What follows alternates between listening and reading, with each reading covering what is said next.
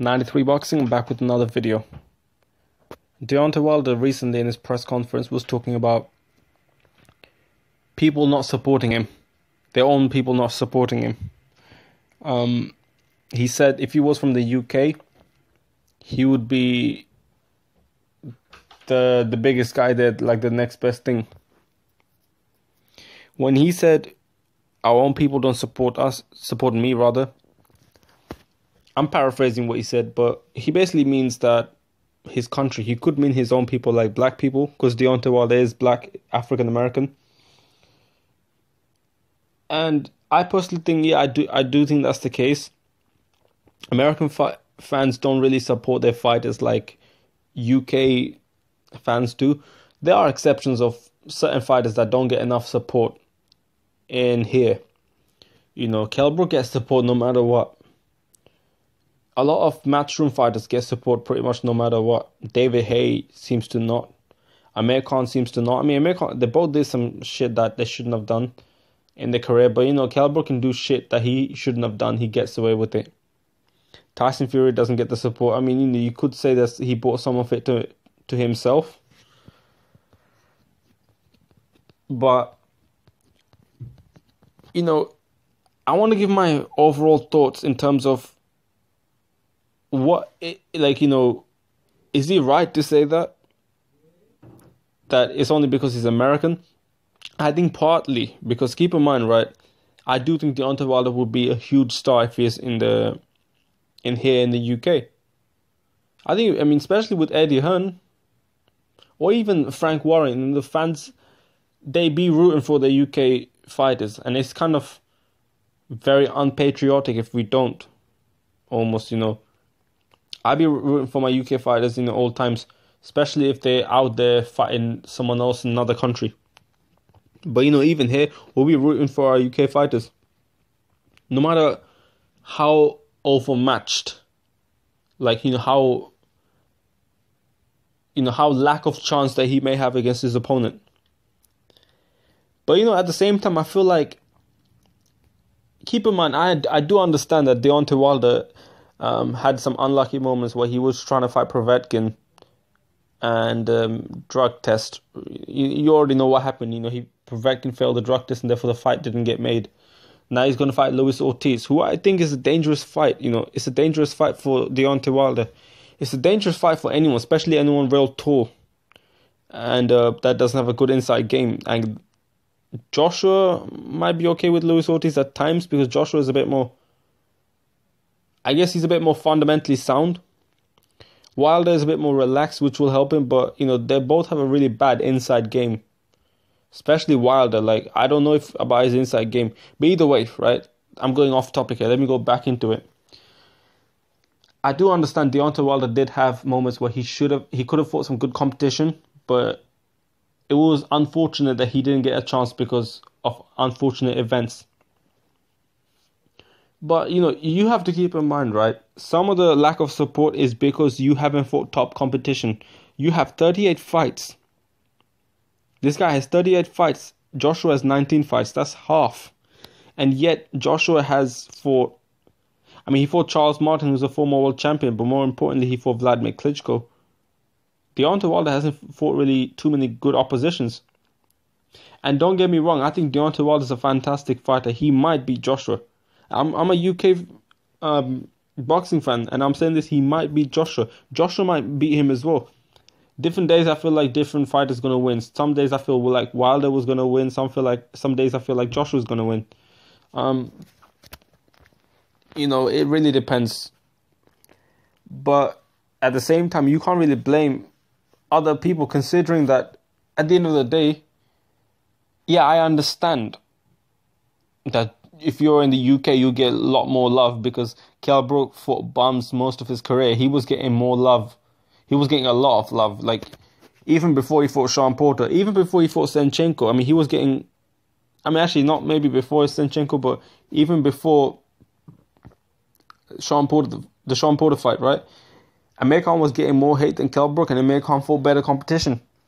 I think Deontay Wilder would be able to get away with a lot of things fighting bums in the UK than he is in the States. But at the same time, now that you're in the States, you need to fight better competition, and you are. I give you credit for it. Provetkin, again, I give you credit for that because it's not your fault.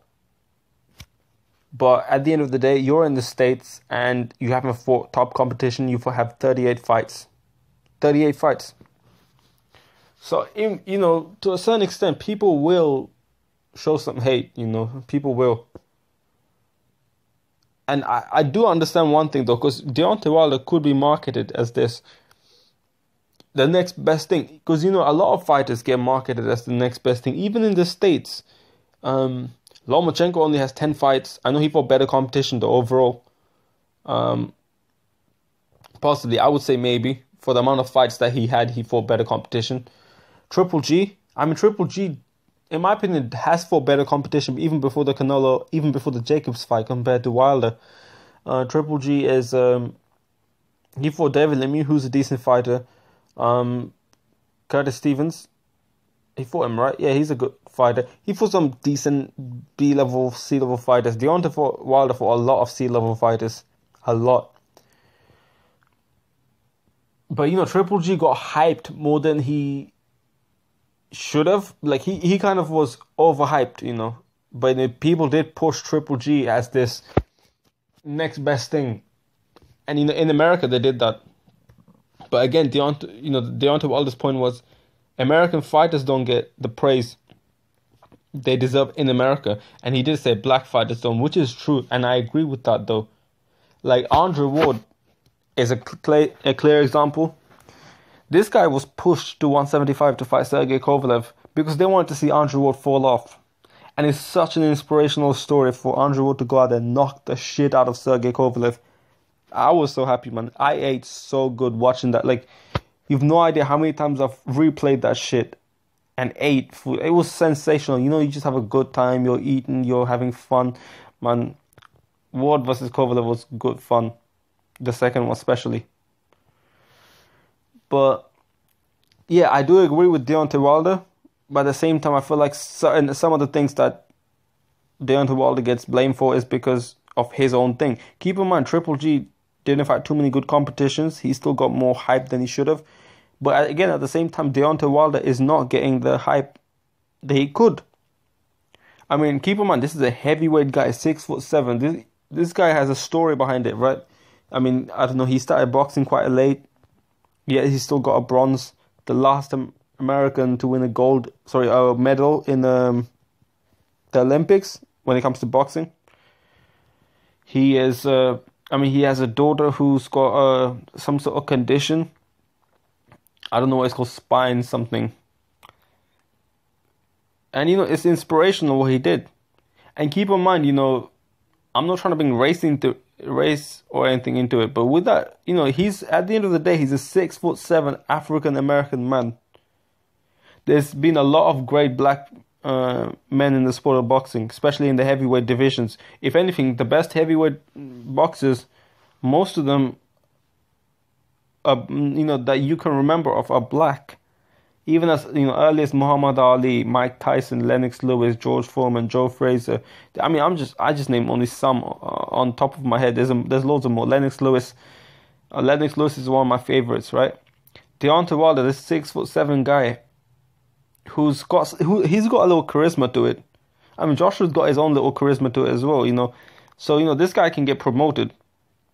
This guy can definitely get promoted.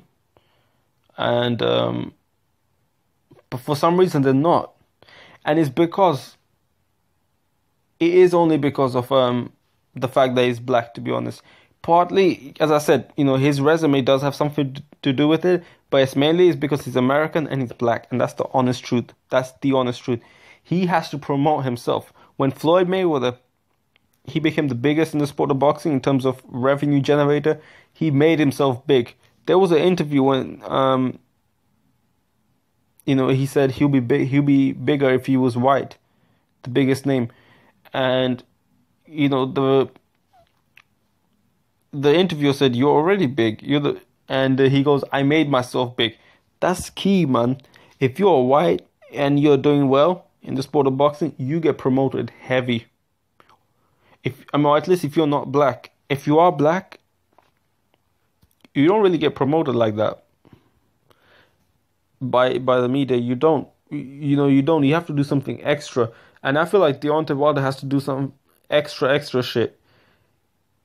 He's got a charisma to it. He has to use that to his full advantage, get a name. Whether he gets knocked out against Joshua or beats him, it doesn't matter.